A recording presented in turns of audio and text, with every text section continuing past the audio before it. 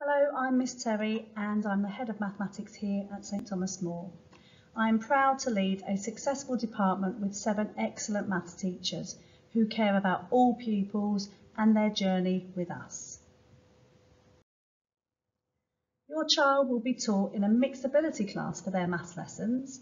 We believe that all pupils deserve to have the same learning experiences as everybody else, to be given the same opportunity to make progress, and to be given a chance to be the best they can be. Their teacher will differentiate learning through questioning and their choice of tasks. All pupils will be appropriately challenged. The curriculum has been broken down into small manageable steps which should help pupils understand concepts better.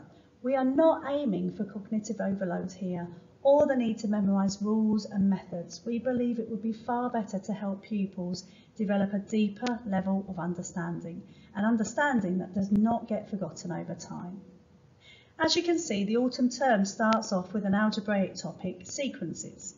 A lot of pupils will not have experienced much algebra at primary school, and so this is a good topic to start with, as pupils finally feel like they are secondary school pupils learning new maths, new skills.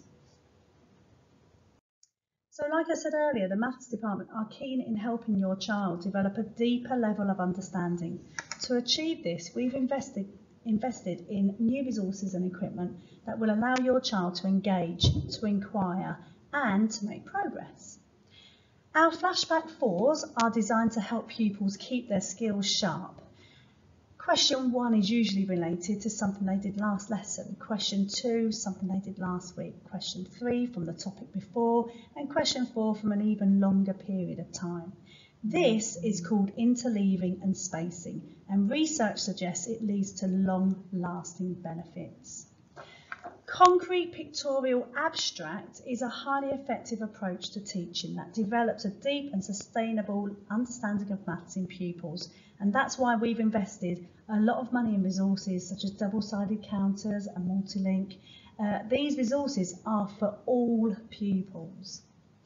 I've taken a couple of snippets from worksheets here, and you can see how the questions are designed to be accessible to all pupils, but also to be open tasked so that even the strongest mathematician can develop their understanding and really master the key concepts.